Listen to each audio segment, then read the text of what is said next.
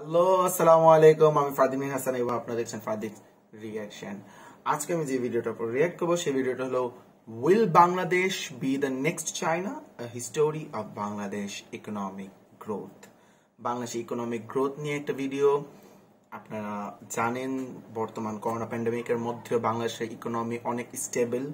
তো বিভিন্ন সংস্থা ওয়ার্ল্ড ব্যাংক বলেন, আইএমএফ বলেন, তারা প্রেডিক্ট করতেছে যে বাংলাদেশ ইকোনমি গ্রোথ করবে, আমাদের ইকোনমি সংকুচিত হবে না। তো একটা ধারণা যে বাংলাদেশ যেমন এখন পলিসি ইউজ করতেছে, চায়নাও এক সময় একই পলিসি ইউজ করতো। তো বাংলাদেশ কি ভবিষ্যতে চায়না হবে? সেটার উত্তরই আমরা এই ভিডিওতে পাবো। তো চলুন আমরা ভিডিওতে যাই, দেখি নতুন কিছু শিখার আছে কিনা। এটা একটা এডুকেশনাল ভিডিও। পিছনের যত সারাউন্ডিং নয়েজ আছে আমি তাদের জন্য খুবই খুবই দুঃখিত, আপনারা সেগুলো ইগনোর করবেন। ওকে, so start. This is Bangladesh, Yes, this an is economy historically associated more with floods than being a future economic powerhouse. Yet, that's exactly what it's tipped to be. Bangladesh was the fastest growing economy in the Asia Pacific in 2018, reaching an all-time high of 8.2%. Whoa. Such high growth is nothing new to the country though, with the UN projecting it will lose its least developed country status by 2024. Though Bangladesh isn't just satisfied with leaving poverty, and nor should it be, it's set to achieve prosperity, aiming to become a developed country in the next 20 years, with Goldman Sachs labelling Bangladesh a next 11 economy, one of the 11 economies set to be the largest in the 21st century, alongside the BRICS. However, this bright future is still some way off. We're talking about an economy with a poverty rate over 20%, where the GDP per capita is $1,880, and where the second largest export is financial remittances. Which all really raises the question of how. How is it fighting its way out of extreme poverty? And why now? What's Bangladesh's development model? In many ways, Bangladesh is following the same playbook Far East Asian nations did on their rise to becoming tiger economies, capitalizing upon a low-skilled labor force to develop competencies in labor-intensive export industries. And if there is one thing Bangladesh has a lot of, it's labor. You see, it has the 8th largest population in the world, with an urban population growing at over 3% a year, making labor-intensive employment in manufacturing great for absorbing an expanding workforce. Now, a steady supply of labor-intensive jobs has been provided by the outflow of jobs from one country in particular, China, part of a wider trend across Asia as labour in the world's largest factory becomes more expensive, particularly for labour-intensive industries such as the ready-made garments, or RMG industry. This is a sector of monumental importance to Bangladesh's whole development. Yes. So more on that in a moment. The emergence of Bangladesh's industrial base is underpinned by a high level of macroeconomic stability, a core part of its development model. For example, Bangladesh has a very manageable debt load, a consequence of responsible fiscal management and prudent deficits, being keen to avoid the debt trap other developing nations such as Sri Lanka have found themselves in. This stability extends beyond borrowing, as highlighted by the nation's relatively low inflation rate, afforded in part by a steady supply of foreign currency due to an extremely high level of remittances, which, as already mentioned, is its second largest export, ranking in the top 10 countries for overseas workers. Though as important as they may be, remittances just won't be responsible for turning Bangladesh into a tiger economy. But maybe fashion could be. Why the ready-made garment industry is crucial to Bangladesh. Rarely, outside of oil economies or small islands, do we find an economy so heavily dependent on one source of foreign income. And make no mistake about it, Bangladesh is extremely dependent on the ready-made garment trade. Just take a look in your own wardrobe and chances are you'll find a Made in Bangladesh label, with garment exports making up over 80% of the country's export earnings, along with the majority of its manufacturing base. Yet what's seldom asked is why Bangladesh is such a big player. After all, there are plenty of other countries with cheap labour and frankly better transport infrastructure. Well, the answer to this stems from a chance joint venture more than 40 years ago between Bangladesh's Desh Garments and a South Korean firm called Daewoo. You see, Back in the 1970s, Bangladesh had virtually no ready-made garment experience. South Korea was a larger player, with the Busan-based Daewoo company having a problem. South Korea was so successful they had been quoted out of exporting further garments to the US. This led to an opportunity for Daewoo to set up shop in Bangladesh for export-only business, and hence a joint venture was born. Desh Garments promptly sent over 130 employees to learn advanced techniques and management practices in South Korea, implementing them back in Bangladesh. Yet, there were still two main problems. The first was expensive import duties in Bangladesh against imported raw materials the industry needed. Typically, such duties are paid up front, which poses a cash flow problem. However, the South Koreans had dealt with this problem before, and with their help facilitated a bonded warehouse system, which basically enables goods to avoid import duties provided they are kept in bonded warehouses and are for export, warehouses managed by the factories. Though another key problem remained: how Desh Garments could pay for expensive imported raw materials up front. Now, this is a common problem manufacturers face, particularly ones in developing markets with limited track record. Desh Garments got around this by approaching the Central Bank of Bangladesh and devising a back-to-back credit system. This can get quite detailed, but essentially entails a bank lending the factory credit, eliminating the credit risk, freeing up the supplier to deliver the much-needed imported raw materials. With the help of the Bangladeshi government, a whole new industry was born, and after a few years, some of those 130 employees set up their own ready-made garment factories, again with government support, ultimately leading to the industry Bangladesh has today. However, as important as government support has been, Bangladesh's greatest comparative advantage is fundamentally its cheaper labour. The nation has a minimum wage equivalent to 40% of its major competitors, Vietnam, China and Cambodia. Even after accounting for the relatively lower productivity, its workers are still paid relatively less. This raises all sorts of problems around living standards, but from an investment perspective, this can seem an attractive proposition. Though to stop there would be way too simplistic. A less talked about economic advantage stems from its least developed country status. Why Bangladesh's least developed country status helps facilitate trade.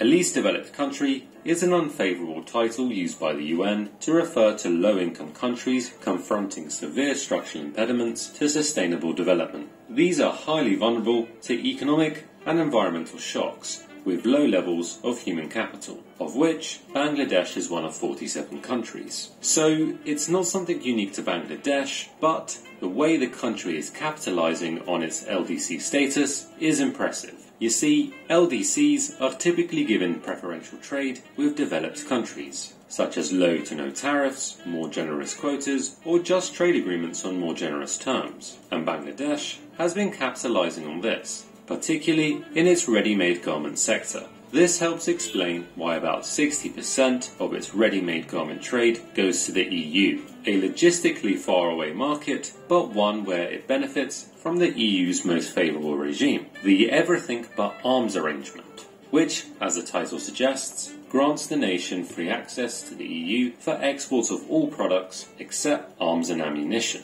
Though, as mentioned at the beginning of this video, if the predictions are correct, Bangladesh is set to leave LDC status by 2024. This poses a bit of a problem.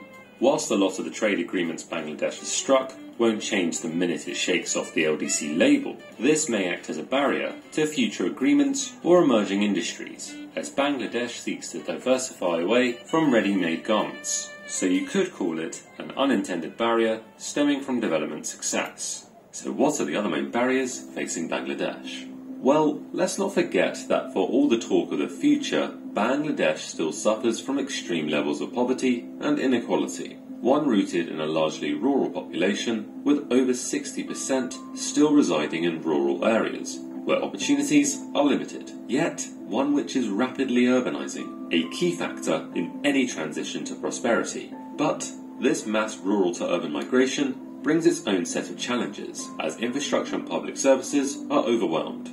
At the household level, malnutrition is still a very real problem, with over 30% of children under the age of 5 having stunted growth, which can have a permanent impact on physical development. and with it, wider societal development at the macro level. Linked to this is the fact that the nation is still a large recipient of foreign aid, equivalent to 2% of GDP. Unfortunately, the impact of aid is one of decreasing returns for every dollar spent. The reason for this? Well, researchers point towards institutions lacking the capacity to utilize aid effectively. And this really reflects a wider point, reflecting the weakness of institutions and public infrastructure, with the World Bank stating Bangladesh is the world's most expensive place to build infrastructure, in part due to the nation's high vulnerability to natural disasters. For example, floods are estimated to cost Bangladesh 2.2% of GDP per year, a cost which is likely to increase due to rising sea levels and climate change. Intriguingly, a potential positive area for Bangladesh, remittances, also has an unintended consequence. Whilst remittances have declined from over 10% of GDP a few years ago, inflows of cash have been found to alleviate poverty, but have a negative impact on GDP growth.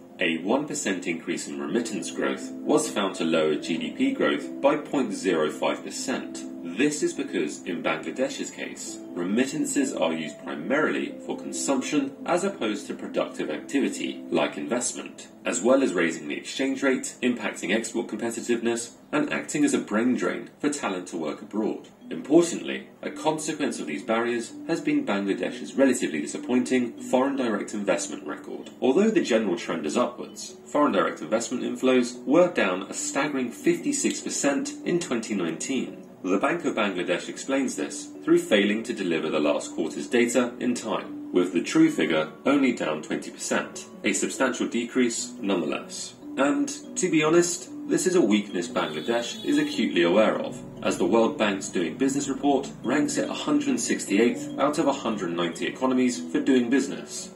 For a developing economy, this is an issue. The end impact of FDI is hotly debated, but it provides a host of benefits beyond just cash, enabling amongst other things the transfer of new technology, knowledge, greater productivity, and connections to vital foreign markets. So, we've highlighted some of the main barriers facing the nation, which in truth could be its own dedicated video. But ultimately, despite an extensive list of challenges, Bangladesh is tipped to overcome them on its way to the Economic Hall of Fame.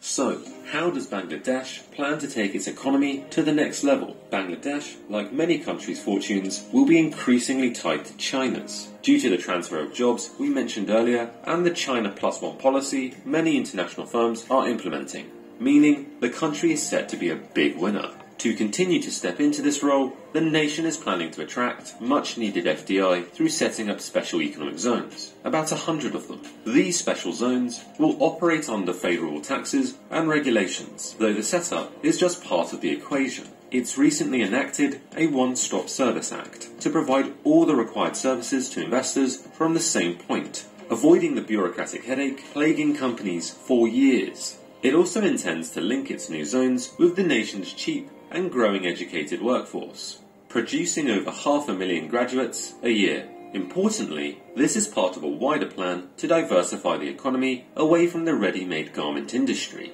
Now, don't get it wrong, Bangladesh is still planning to grow that sector, but simultaneously diversify its export base to more high-value sectors as well. The nation is targeting more lucrative value chains, particularly the tech sector, to really propel its economy. And with the second largest digital workforce, it has a ready-made supply of workers. Whilst Bangladesh may have been dealt a poor hand geographically, with 2/3 of the country less than 5 meters above sea level, population-wise, its historically rapidly growing population, for years a burden, is increasingly becoming a demographic dividend.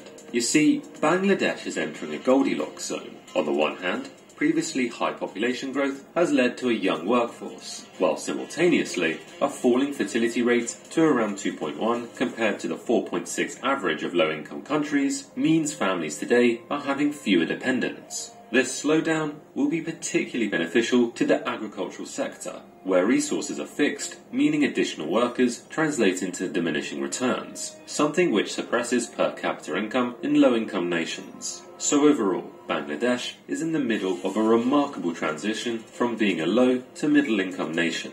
recording the fastest growth rate in the Asia-Pacific region. Analysts predict its march will stretch far beyond escaping extreme poverty to be one of the leading economies by the middle of the century. The development model it's following is the same one Far East nations used, one based on cheap labour in labour-intensive export industries. The backbone of this transformation has been its sizable ready-made garment sector, but it is looking to diversify beyond this to higher value industries as it develops.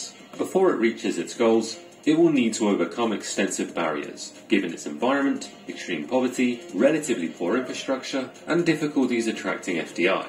One it is likely to do through capitalising on its demographic dividend, high number of educated graduates, and rapidly urbanising population. Now, we want to hear what your thoughts are. Okay. Video শেষ। এখন আমি একটা কথা আপনারা বলতে চাই।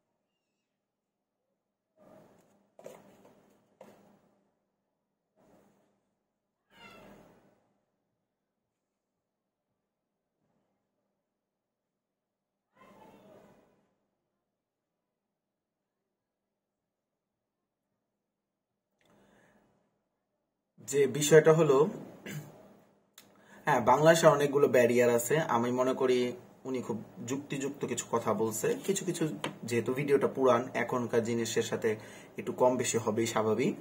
হ্যাঁ, বাংলাদেশে এক্সপোর্ট ইম্পোর্ট করার জন্য যে অতিরিক্ত পরিমাণে ঝামেলা আছে, যেটা আমলাতান্ত্রিক ঝামেলা, আমি আশা করি আমাদের সরকার অবশ্যই এটা দূর করবেন। তার পাশাপাশি আমাদের দেশে প্রচুর জনসংখ্যাতে লেবার কস্ট খুবই কম, যেটা আমাদের জন্য একটা বেনিফিট। এবং যে 100 ইকোনমিক জোন হচ্ছে, প্রচুর ইনভেস্টমেন্ট আসছে। বিশেষ করে মিশরাইতে যেটা হইতেছে বঙ্গবন্ধু ইকোনমিক জোন, সেটা তো মানে আমি বলবো বাম্পার অবস্থা। তার পাশাপাশি বাংলাদেশে আইটি সেক্টরে কিন্তু প্রচুর উন্নতি করছে। বাংলাদেশে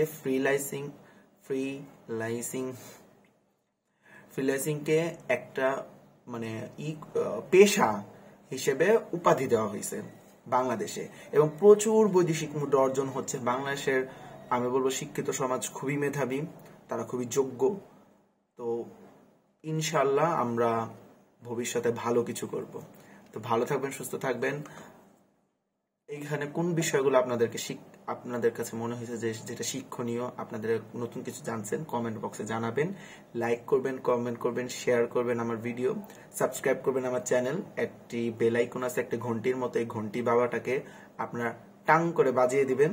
ভালো থাকবেন, সুস্থ থাকবেন। আমি ফারদিন হাসান, বাই।